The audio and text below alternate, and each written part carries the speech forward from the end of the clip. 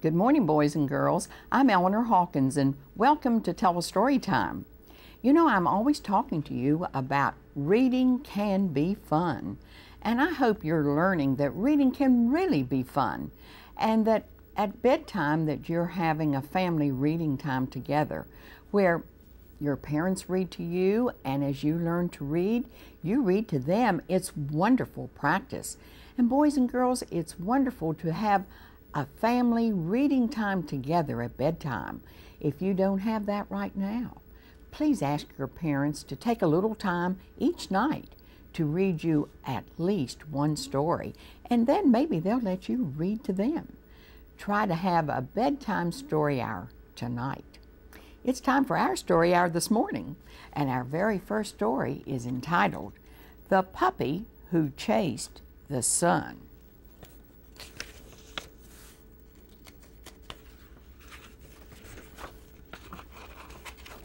At first, Wilbur did not chase the sun.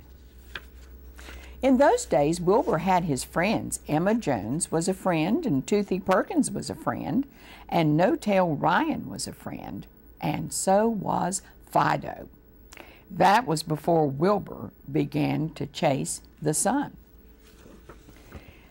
One morning, Wilbur woke up extra early. It was still dark because the sun had not come up. Wilbur crawled out of the apple box where he did his sleeping. None of his friends were awake. Wilbur was all alone. He wanted his breakfast. So he began to bark. He barked once. He barked twice. He barked 3 times, and the sun came up. It popped right up out of the darkness. At first, Wilbur was frightened because he had never seen the sun come up before. So he barked louder. Now, the louder Wilbur barked, the higher the sun rose.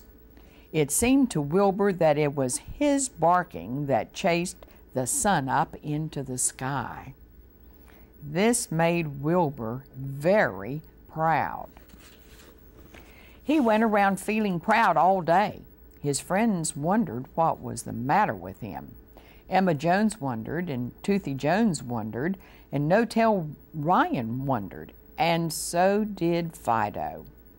They did not know that Wilbur was the dog who chased the sun up.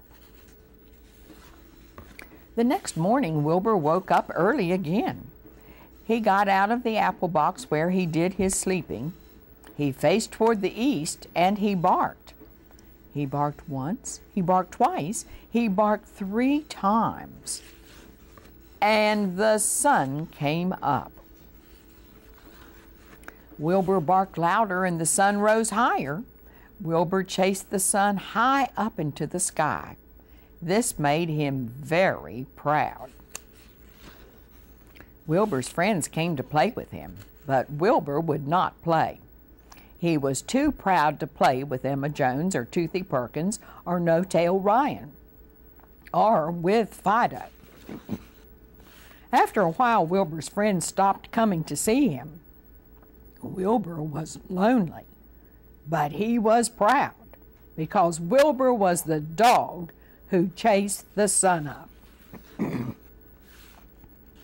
Every day, Wilbur chased the sun up. And every day, Wilbur was prouder.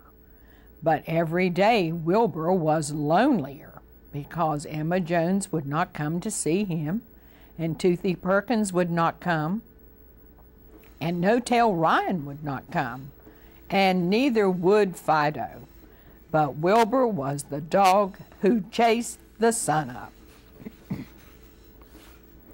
Then one day, when Wilbur barked for the sun to come up, it didn't. Wilbur barked once. Wilbur barked twice. Wilbur barked 3 times. But the only thing that happened was that Wilbur got wet. He got wet because it was raining that morning. The next morning, Wilbur crawled out of the apple box where he did his sleeping. He faced toward the east, and he barked. He barked once. He barked twice. He barked 3 times. But the sun did not come up. The only thing that happened was that Wilbur got wet. He got wet because it was still raining. The sun would not come up when Wilbur barked. His friends would not come to see him, and Wilbur was wet.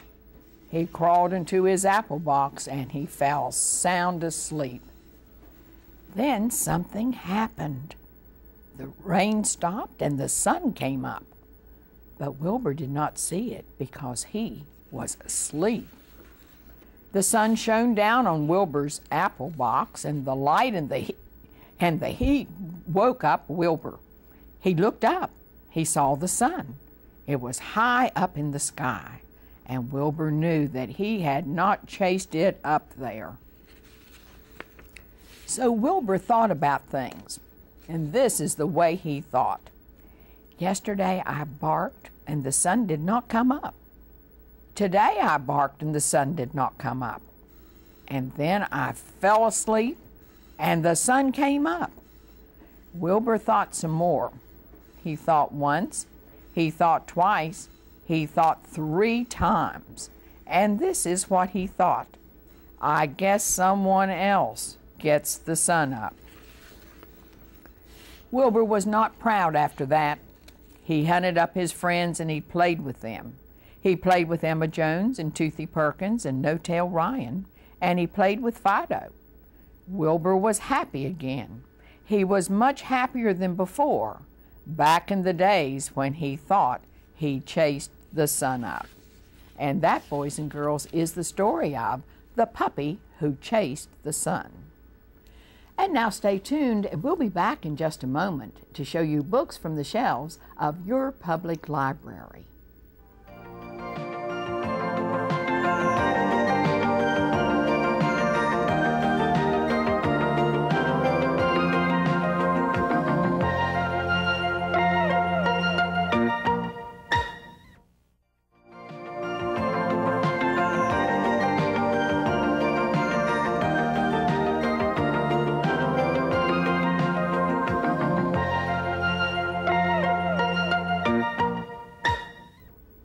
Boys and girls, this coming Monday is President's Day, and we have a book entitled just that, President's Day.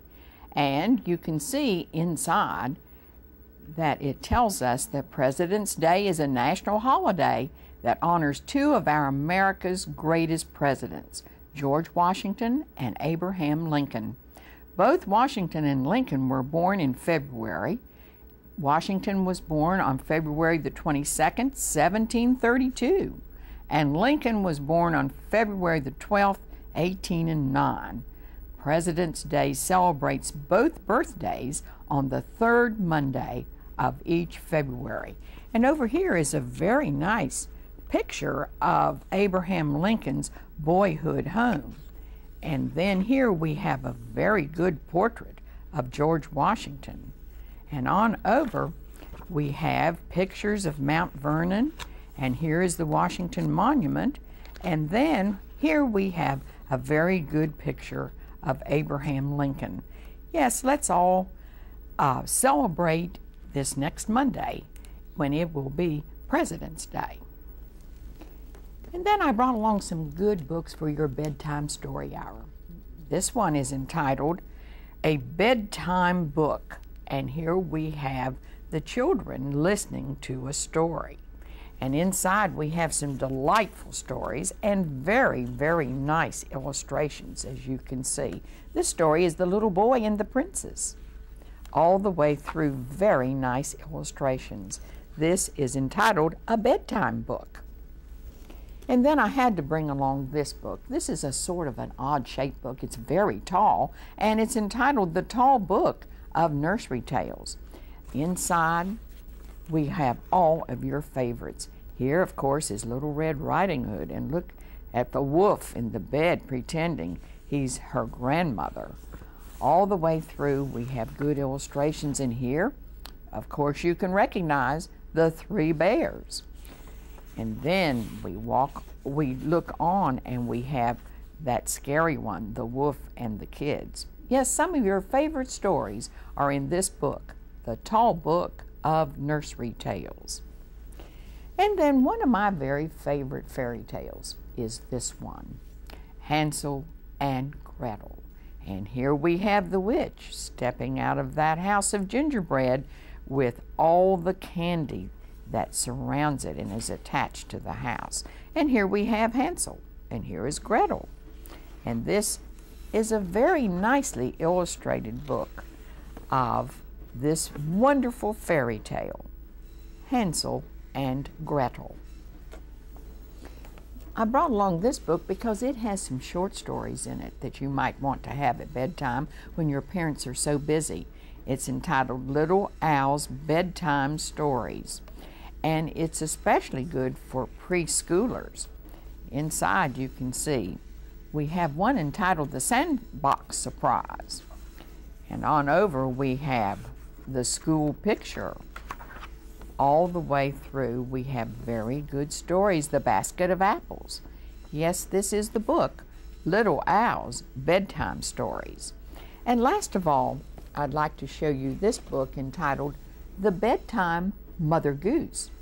And inside we have some of those very favorite ones that we love. Here is Twinkle Twinkle Little Star. And over here we have Little Willie Winky. And then here we have that old favorite, Humpty Dumpty sat on a wall. Yes, this is the book entitled The Bedtime Mother Goose. Boys and girls, any of these books can be checked out from any of the libraries in the Craven-Pamlico Carteret Regional Library System. Be sure and visit your library sometime during this next week and check out some very good books on your library card. And now stay tuned, and we'll be back with another story in just a moment.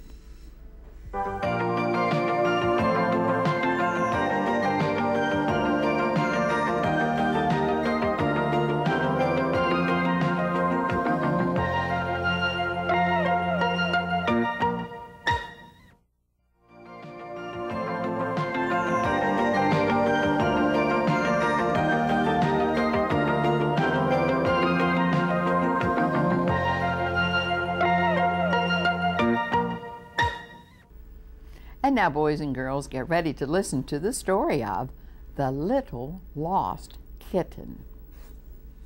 Samuel and Jenny Fairfield were lucky to live in Williamsburg. It was the capital of Virginia. The houses had big yards enclosed by white fences. There were gardens and orchards in which to play and many important visitors to see. Their father made fine furniture in his large shop over near the coachmakers. Their own home on Francis Street was roomy and pleasant. The kitchen was in a small building in the backyard, and food was carried from the fireplace and from the brick oven there to the dining room in the big house. On this special Saturday, their porridge and milk were waiting for them. So was the mother cat. She lay in a wide basket near the fireplace.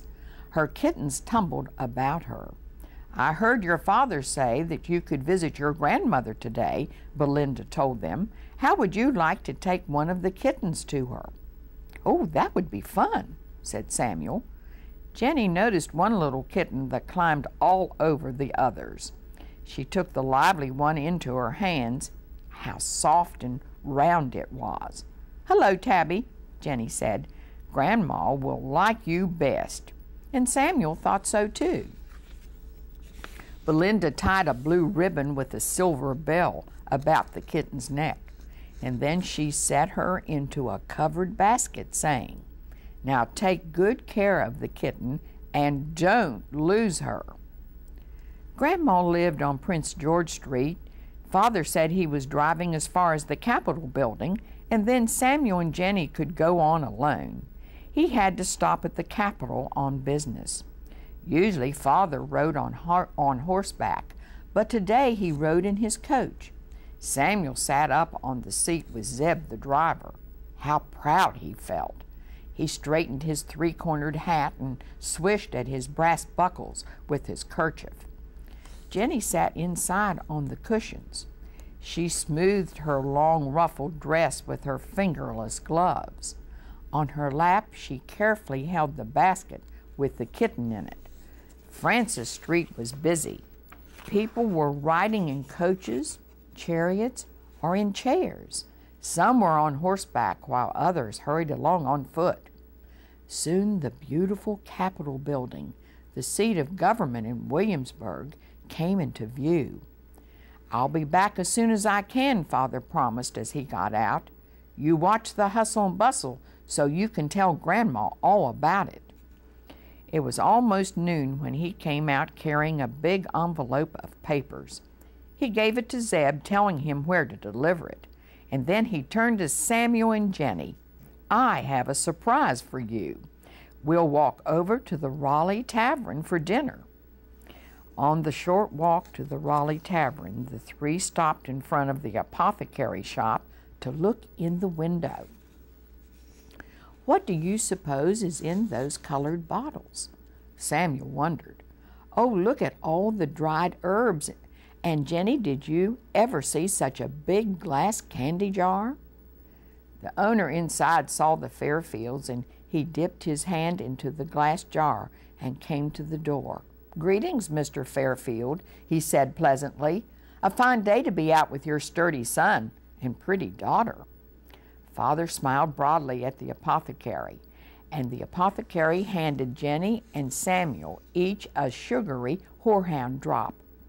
"Come along now, both of you," said Father, "unless, of course, you're not hungry." The Raleigh Tavern was crowded, mostly with big, ruddy men, but the serving maid set the Fairfields down to a table in the corner. She brought them a great platter of meat and several covered dishes of vegetables, and you know there was steamed plum pudding for dessert. When they were finished, Father said, "Now I must get back to my shop. Can't waste a whole day, you know. We're on Duke of Gloucester Street. It runs from the Capitol to William and Mary College. Stay on this side and walk straight down the sidewalk. When you get to the end, turn right and go over 1 block. Then you'll be on Prince George Street and you'll see Grandma's house." Then Father was off. Oh, a shiver of excitement was in the air. Right next to Raleigh Tavern, there was a little wicket gate. It looked as if it wanted to be opened. "Let's go through it," Samuel suggested. The magic wicket gate led into the brick courtyard of the bake shop. There was a smell of cinnamon and molasses and spicy apples. The master baker, in a white cap and apron, was waiting while his helper raked the coals from the open oven. Then he slid his flat loaves of bread behind the minced tarts. "Well, it's my day for visitors," he exclaimed when he saw the children. "George Washington dropped in a while ago on his way to William and Mary College. Where are you two going?" "Well, now, we're taking a kitten to Grandma," Samuel answered. "May we watch you for a minute?" The two visitors waited until the bread was lifted out on a wooden paddle. The baker then gave them each a browned mince tart. As Jenny set her basket down, a little white paw pushed up the cover. Jenny reached over and pushed the little paw back. They must keep the kitten in the basket. After saying goodbye to the baker, they went out the wicket gate and started down the busy main street. Samuel was swinging the basket with the kitten in it. In the barber shop across the way, they saw men working on wigs, and just then one of the men crossed over twirling a curled wig in his hands, and when he saw Samuel staring at the wig, he said, "Want to try it on? I'm on my way to deliver it." He lifted off Samuel's hat, handing it to Jenny to hold, and set the big wig on the small boy's head. "Now look in the shop window," he laughed.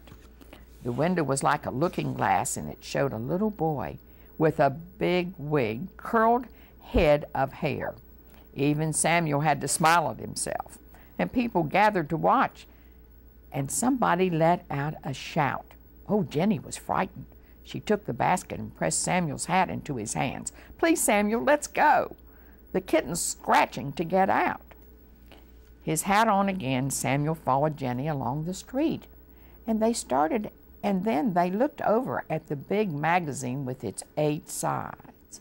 That was where the Virginians kept their gunpowder stored. The guard waved at them as they went by, and Jenny could smile again. They passed the market where corn and tobacco were being sold, and then they walked faster. They did want to see the governor's palace and the famous maze behind it.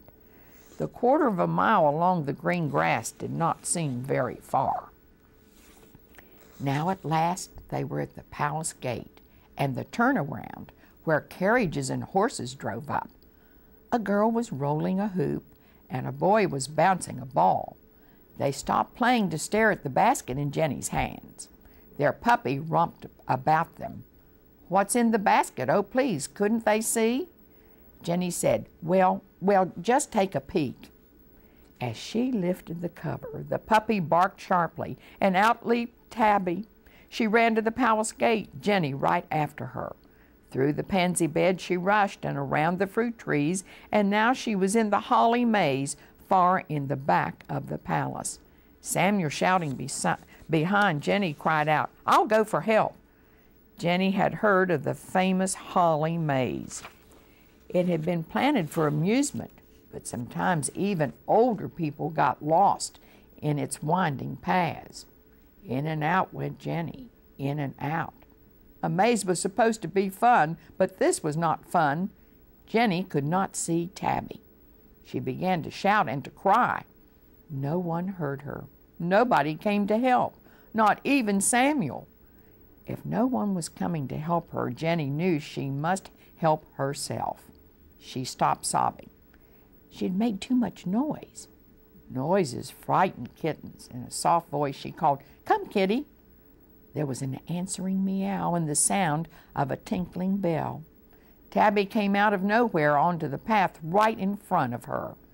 Jenny stooped to pick her up, and just then the puppy barked again, and Tabby, frightened, scooted out into the open, running faster than ever. She scampered along the wall and into the turnaround in front of the palace. Now a young man was trotting up on a big white horse. Tabby was running right into the path of the horse with the big hoofs. Jenny shut her eyes tightly and held her breath. When she dared to open them, she was looking down at a pair of shiny boots with silver spurs. The young man had gotten off his big horse. Even as she gazed at a big brown hand swooped up the kitten and handed it to her. A kind voice said, "Here you are, little lady. A stray kitten is important to a little girl as a man's lost horse would be to a man." Jenny's grateful eyes traveled up to the bright blue eyes. Thank you very much. Who are you, please?" "My name's George Washington," the young man answered. "I'm on my way back from William and Mary College, where I went to see about my surveyor's license. I have an appointment with the governor. Glad I was on hand to help." Now Samuel came running, and behind him was the governor's wife in a lace cap and rustling silk farthingale. George Washington doffed his hat and bowed low as a servant to his horse. "I see that these children have had a good bit of excitement," said the governor's wife in her kind voice. "They might like to have a cup of cambric tea." She led them into the palace. Samuel and Jenny enjoyed their tea under the silver chandelier. It was not a long walk from the palace to Prince George Street, and they passed Bruton Parish Church, and both Samuel and Jenny said a quick prayer of thanks, and then they hurried to Grandma's house. Grandma liked Tabby, and Tabby liked her. The kitten's little white paws slapped at Grandma's ball of yarn. After supper, Father and Mother came with Zeb to take Jenny and Samuel home. They were much amused on the ride back to listen to the story the children had to tell. "Did you remember to thank George Washington?" Samuel asked his sister. "Indeed I did," replied Jenny. "Who's George Washington?" Mother asked. "Oh, a surveyor," Jenny answered. "He's the one who rescued Tabby." Samuel and Jenny Fairfield would never forget George Washington or his kindness. They never dreamed he would someday be President of the United States. And that is the story of the little lost kitten. And we'll be back in just a moment.